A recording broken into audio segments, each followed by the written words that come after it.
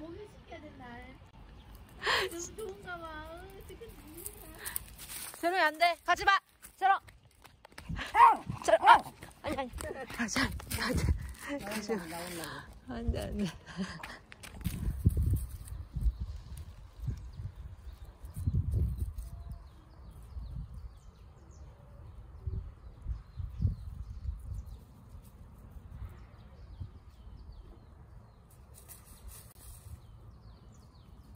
진짜 시골개가 됐네.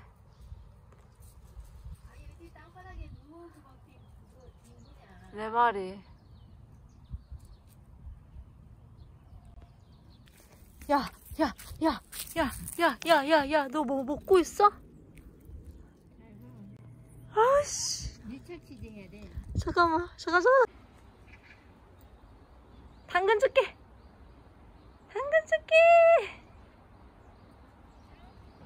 당근 줄게. 아, 드디어 왔어, 우리 애기. 아니, 제발 딴 데 사지 마. 당근 줄게.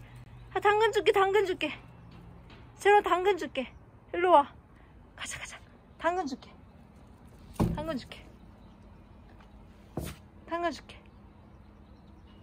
가자. 에이, 잘했어. 가자. 당근 줄게.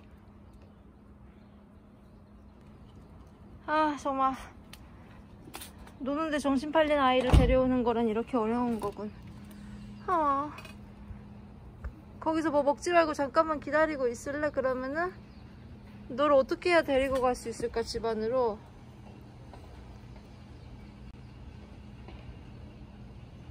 뭐 먹는 거 아니지?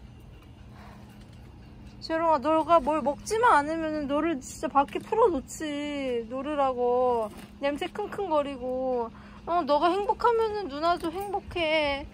너가 뭘 자꾸 주워 먹으니까 뭐 누나 걱정돼가지고 계속 쫓아다니니까 지금 1시간째 계속 쫓아다니니까 걱정돼가지고. 그 냄새만 맡는 거지?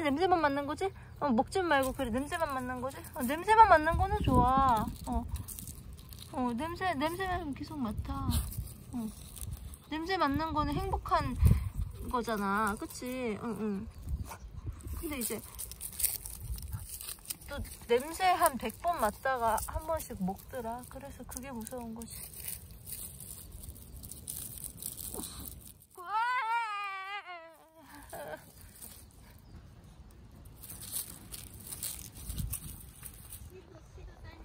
아, 엄마 쉬 지금 200번 쌌어.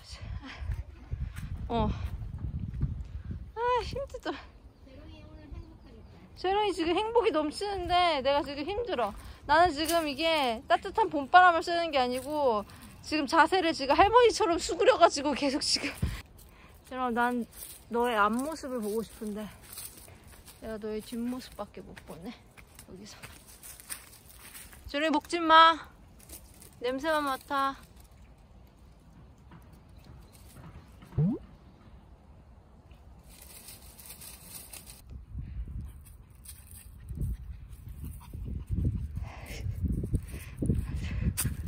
재롱아, 너 지금 1시간째야.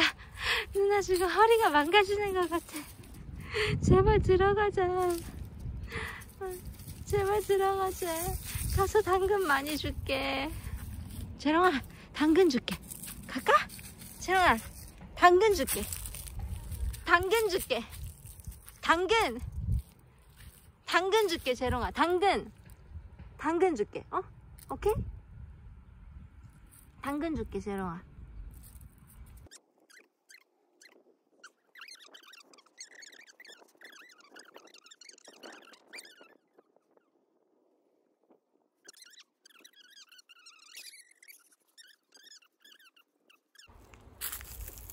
진실로 들어가자. 재롱이네, 여기 들어가 있으세요. 여기 있으세요가 아니고 씻고 당근을 먹어야겠다. 그치? 응? 에휴, 기다려. 오랜만에 큰나가 목욕시켜 줬지. 잠깐만.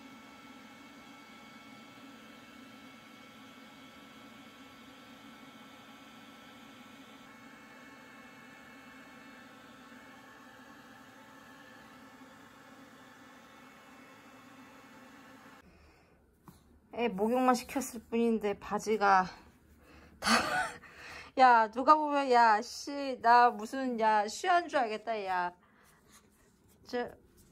나 근데 거의 2019년 이후 내가 목욕시킨 게 처음이라 그런지 못마땅해? 간지러워? 아 목욕 내가 조금 잘못 시켰나? 왜 그렇게 말도 안 돼? 왜 이렇게 몸을 비비는 거야? 못마땅해? 재롱아 우리 재롱이 우리 재롱이 천연곱슬이었구나. 우리 재롱이 천연곱슬이었는데 날마다 짠나가 고데기를 해준 거였어요. 그래서 이렇게 직무로 보였는데 우리 재롱이 이렇게 천연 반곱슬이었어요. 근데 큰나가 거의 3, 4년 만에 목욕을 시키고 나니까 어떻게 하는지 까먹었어. 그 빛이 어디 있는지 모르겠어. 큰나는 근데 원래 이렇게 좀 자연주의 양육 방식이어가지고 원래 애들은 엄마 그냥 이렇게 막 키우는 거야, 그치? 저기 니네 짠나는 좀 이렇게 관리주의잖아. 큰나는 자연주의야.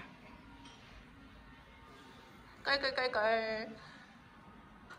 야 짠나 오면 기겁하는 거 아니야? 짠나 오면 뭐야? 누가 우리 애기를 이렇게 해놨어? 이러면서 막 또 나 찾겠다 야. 엄마 나 찾거든 그냥. 잠수 탔다 이렇게. 나. 짠나 큰나 잠수 탔다. 그래도 이렇게 목욕시킨 게 어디야? 놀아줬잖아. 재롱이 행복하게 해줬다고 해. 알았지? 오늘 재롱이 행복한 하루를 보냈다고 하면은 될 거야.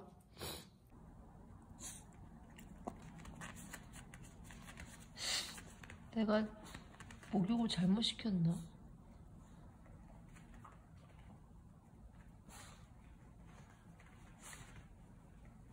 재롱이가 다시 목욕시키는 거 아니야? 재롱아. 재롱아. 여기 한 번만 봐줘.